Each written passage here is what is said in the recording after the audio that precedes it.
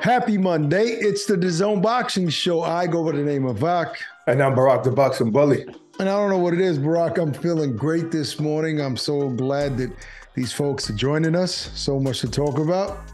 I know why you're feeling great, because boxing was phenomenal this weekend. Every single fight, incredible card on DAZN. I think that has something to do with it. Also, I had a good breakfast, good coffee early in the morning, so I'm kind of hyped and charged. I used to be hyped and charged back in the day, so I think I'm getting that in 2023. Look, we saw history happen on Saturday night at MSG, so I want to kick it off right away with that. This particular fighter had already accomplished so much in the sport of boxing, had already won titles in 7 different divisions, had already been considered the hardest hitter in women's boxing. She's continually, I guess, breaking barriers. I'm talking about Amanda Serrano, Barack. She became the first ever Puerto Rican undisputed champion on Saturday night. I mean, let's give her a round of applause, man. Amanda did it. 100%. And not only that, obviously, Alicia Baumgartner as well. We're going to touch on that in a few here on the opening bell. Barack, you know, I'm reading a lot of things on Instagram with people saying that, oh, Amanda shouldn't have got hit that much. Why? She's been in so many wars. Why was she in the middle of the ring scrapping? To some degree, I understand, and I would agree that she could have made that fight a little easier. You know, she was the longer fighter, the more skilled fighter. But, you know, when you're fighting a person that's that awkward and throwing punches the way she did, you know, it's hard to look good against opponents like that.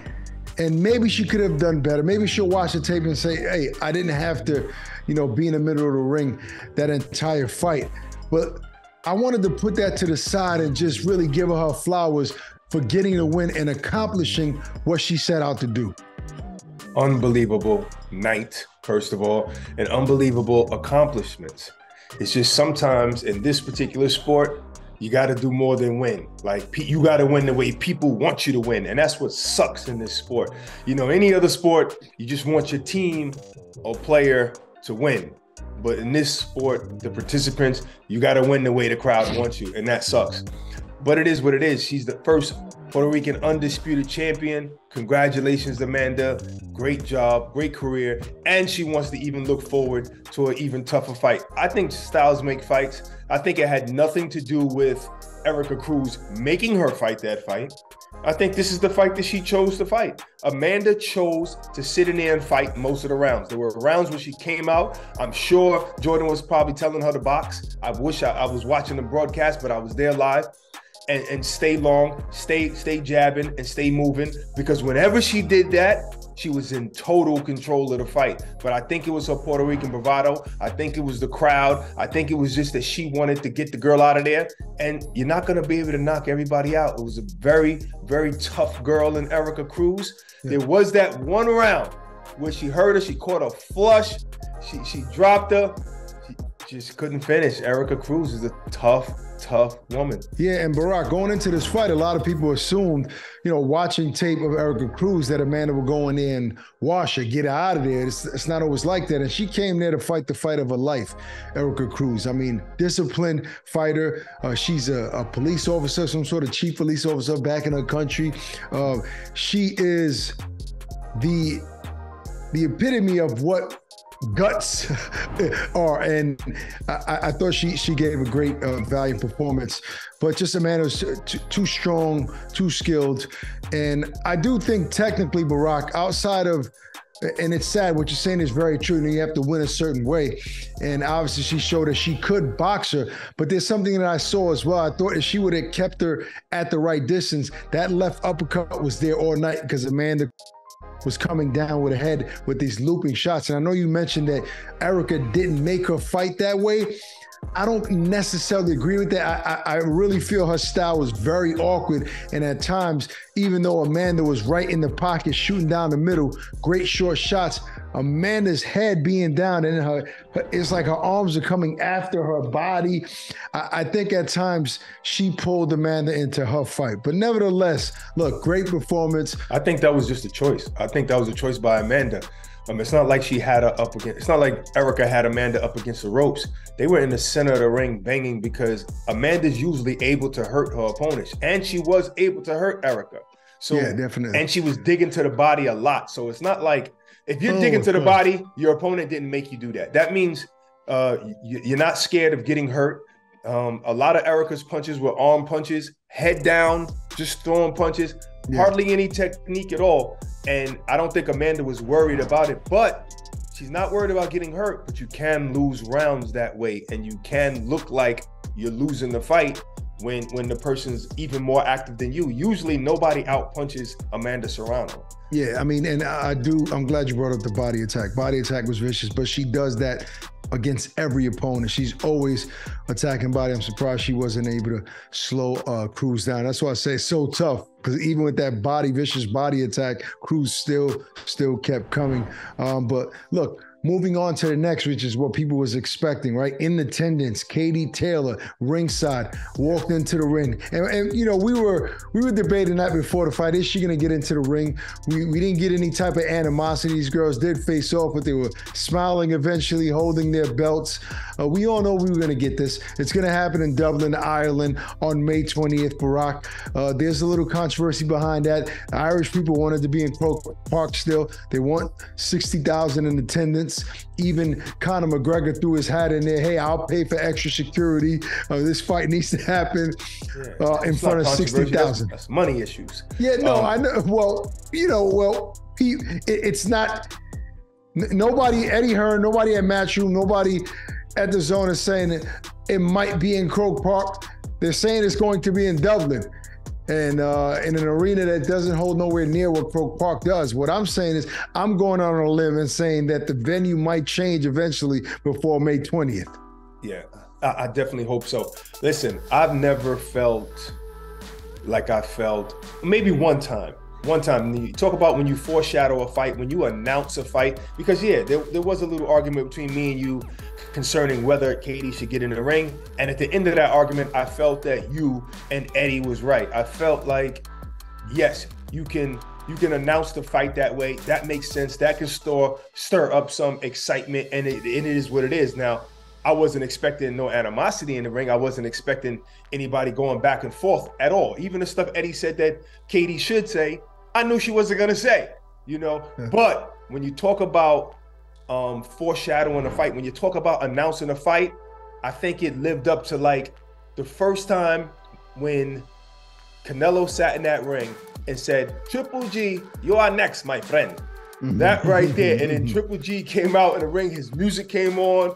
It was unbelievable. I got goosebumps. Everybody wanted to see Canelo versus Triple G before their first fight. It was incredible. And I felt like this gave me that same feeling, not as dramatic, but that same feeling of a fight that we really, really, really wanted to see. We know it's gonna happen. And they came out with the date too, May 20th, the night of. You can't beat women's boxing right now. You just can't beat women's boxing. I feel like eventually when a lot of women start making millions of dollars, maybe there might be issues like in men's boxing. But as of right now, women's boxing is winning. And Barack, I couldn't agree with you more, which leads me to discuss the co-main event in Alicia Baumgartner, who has become a star in the sport of boxing, who also becomes undisputed. And oh my God, in a tough fight that she was in, there was times that it appeared that she might have gotten tired, maybe gassed out a little bit, but her skills prevailed and her power prevailed. I mean, that young lady can punch, obviously, with a lead right hand, dropping her opponent. You know, Barack, I love to see that style of fighting in women's boxing. I love how Alicia is holding women's boxing up high in terms of excitement, and so is Amanda. You know, oftentimes, at least in the recent past, people have said things that, oh, women don't bring excitement to the sport because they're not knocking people out, or they don't see blood, and so on and so forth. And, you know, throughout the years, I've seen fights like that. Maybe they weren't getting highlighted. But Saturday night, those women that bring that to the sport, they were highlighted on a grand scale on DAZN. They were everything that you want in the sport, the women were giving it. Power, skill, toughness in the middle of the ring. And then Alicia brought that on Saturday night. Barack, it seems like almost yesterday she became a champion, went to London as an underdog, won by knockout, and what happened since then, I mean, she's continuously not proving doubters wrong, because she's already arrived. People know she has the skills, but I guess proving it to herself, and she's undisputed. Women's boxing is on fire right now, no question about it, Barack. So I echo what you're saying. Let's stop the nonsense about they don't bring excitement to the sport. They proved that they bring as much as excitement as men in the sport. Absolutely. I want to ask you a question. How many times did you stand up during Alicia's fight? Oh man, so many times. Both fights.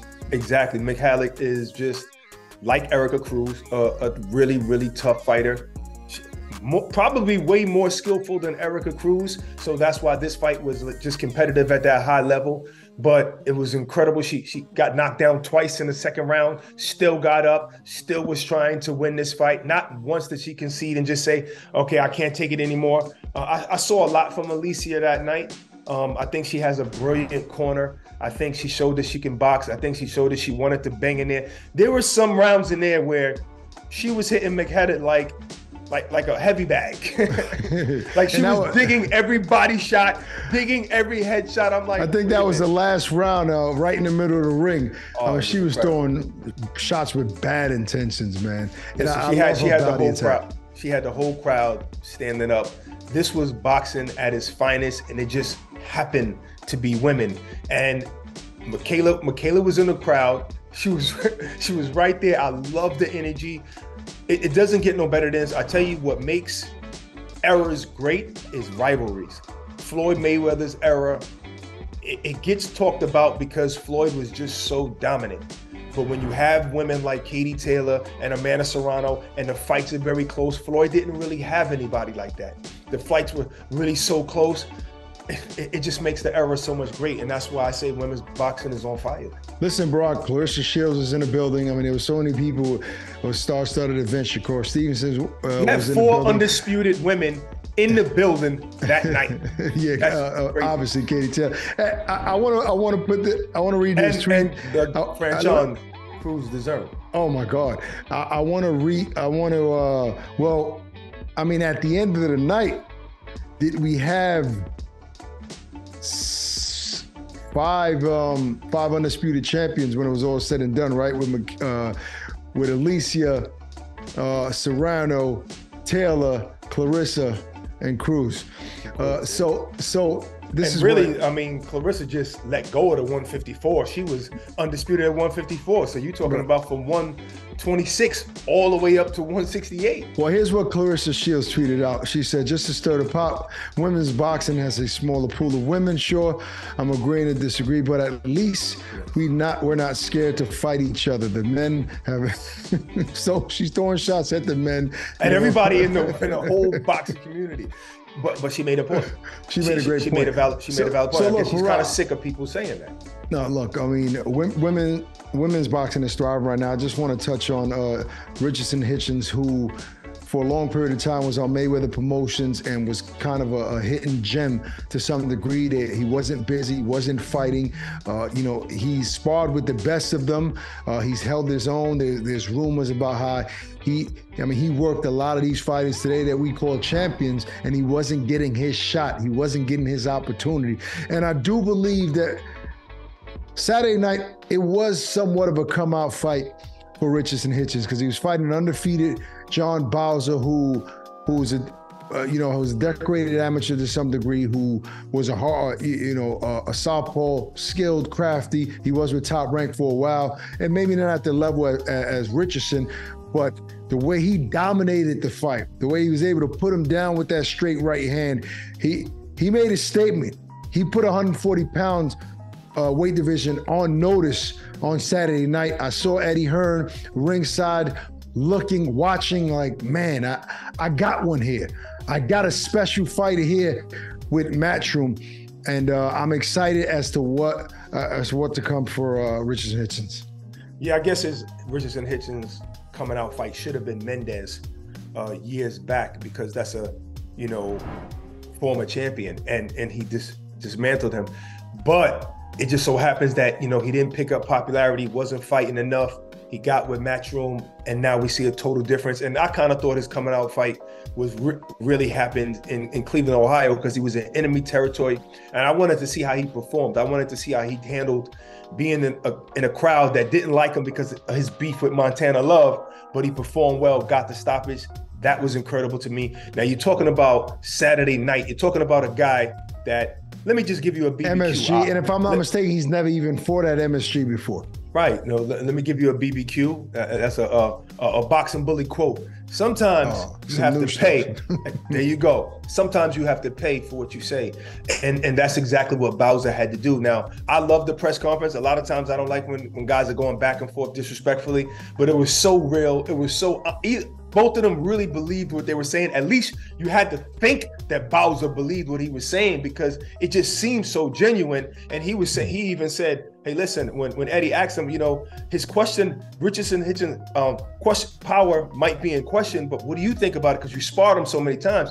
And Shadeja Green was sitting right next to Hitchens, and he said, well, I sparred her and she hits harder than him. And Richardson was like, well, you're gonna walk into some ish. And that's exactly what happened. He walked into something every single round. It might have taken Richardson 2 rounds to figure out the distance, and he took over the rest of that fight, maybe just 1 round, and he took over the rest of that fight. His power was there, his accuracy was there, and it just looked like after a while, Bowser got frustrated, was doing a little dirty tactics. You do what you got to do in there, let the ref sort that out. So it's safe to say Sean Bowser, you know, as Floyd used to say, his mouth was writing a check that his butt can't cash. I thought he was going to call him a tough competitor. No, no, but I will say this. I thought that fight should have been stopped. I thought that John Bowser's corner went a little too far in allowing him to try to compete. He was not competing in there. The fight was one-sided. He was getting hit with shots, flush, clean, no defense. And I feel like the corner should have stepped in and saved the tough fighter from himself. I agree. You know, sometimes you don't know how bad a fighter's hurt. Now, there were a few instances in there where maybe he got caught with a jab, and then he would pause for a second as if he had like a broken orbital bone. We've seen guys that have received that and they can't continue, but he's just a tough guy. So we don't really know how bad he was, but there was just a couple of moments where he froze, and then Hitchens would just unload so many shots in the middle of the ring. And I'm begging the ref to just jump in between. No, we literally too many yelling. You don't have to go down for the fight to have to be stopped. You don't have to be bleeding profusely, but he was just taking too many shots defenselessly. And I just thought it should have been stopped as well. You know, you just mentioned yelling at the ref. We were literally up on our feet, yelling at the ref. If there's any footage out there, people unprofessionally sitting in the media section, just so unprofessionally, like, stop the fight. Stop the fight. What are you doing? You know, because we care about these fighters' safety. We know how brutal this sport is. I mean, we've seen, you know, being involved in the sport all these years, like the unfortunate things that have happened to fighters. Incredible night. Every opponent for the A side of the fight was just great. Was just really, really tough guys. Like you said, Bowser had to be saved for himself, but they just the corner just let him continue. But we cannot not mention Shadeja Green's performance. She is at 168 pounds. She is the only woman, well, not the only, but the only woman that's in Clarissa Shields' weight class area, because she fights in 3 different weight divisions, who she says is a very, very, very skillful fighter. You know, they're not friends anymore. They used to be friends. I wish I can get them back together, because whether they're friends or not, they're willing to go in there and fight each other. Shadeja Green reminded me of Ann Wolfe. Now, I hate to say that, because I do like for fighters that have their own identity. Shakur never liked when you said, oh, you're the next Floyd. No, I'm me. But that overhand right, there's a viral video of Ann Wolfe getting a knockout with 1 punch with an overhand right. That overhand right was just so similar to Ann Wolfe's. It got her a knockdown, not the knockout, but it also got her the stoppage. Great performance by Shadeja Green. That's going to be somebody that the whole world better watch. And eventually, we're going to probably see her fight a Clarissa Shields. All right, listen, fight announcement before we get out of here. the king of Great Britain, I like to call him at times. Mr. Anthony Joshua will be facing Jermaine Franklin. You wouldn't say that's Tyson Fury, huh? Wow. I know Joshua's the most popular Tyson, and probably beloved, but this guy got Tyson is the Gypsy King, okay? So he's still a king, definitely, but he's fighting, Anthony Joshua fighting Jermaine Franklin April 1st. Which is crazy to me. Right. It's crazy to me because it's not an easy fight. It's not a soft touch. Like that's crazy to me. I'm saying, like, Eddie, hold on. Eddie, you said he wanted to fight one of the top 15 guys. Not to mention that he's testing. The guy I thought you was gonna say, and that's Anthony Joshua's pedigree. He's just fighting good fighter after good fighter after great fighter, and there's no breaks. There's no freaking breaks for Anthony Joshua. And Barack, not to mention he's training with a new trainer right now in Derek James. Derek James, the camp of Errol Spence and Charlo. So I mean that has to be all panned out. You know, you have to see how you gel. Usually a fight like that, you don't jump into a big fight, but that's who Anthony Joshua is, and Eddie Hearn has always said that. So we're looking forward to that one. I mean, this spring, just this year, for that. Yeah, I just see so many big fights happen in 2023 here on DAZN, so I'm excited about that fight. All right, that's our show for today. Hope you guys enjoyed. Peace and love. Stay safe. We're out of here. And now entering the arena, introducing Mauricio Bronco.